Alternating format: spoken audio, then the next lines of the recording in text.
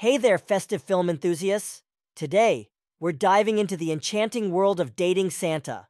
This cinematic gem strategically capitalizes on the holiday season, weaving a narrative that seamlessly blends Yuletide cheer with the intricate emotions of its characters.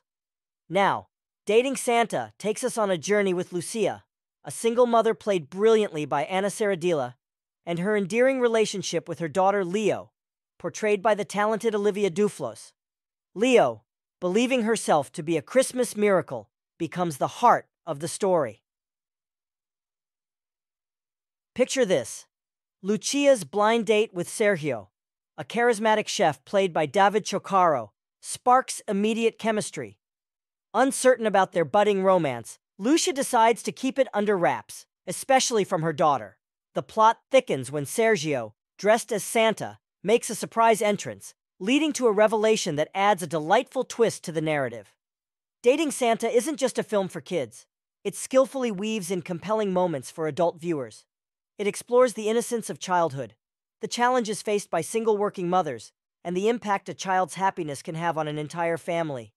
Let's talk performances.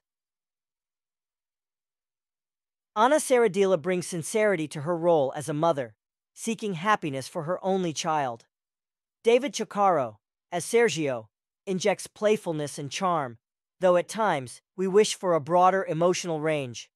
Olivia Duflos shines as Leo, effortlessly capturing the innocence and excitement that Santa brings into her life.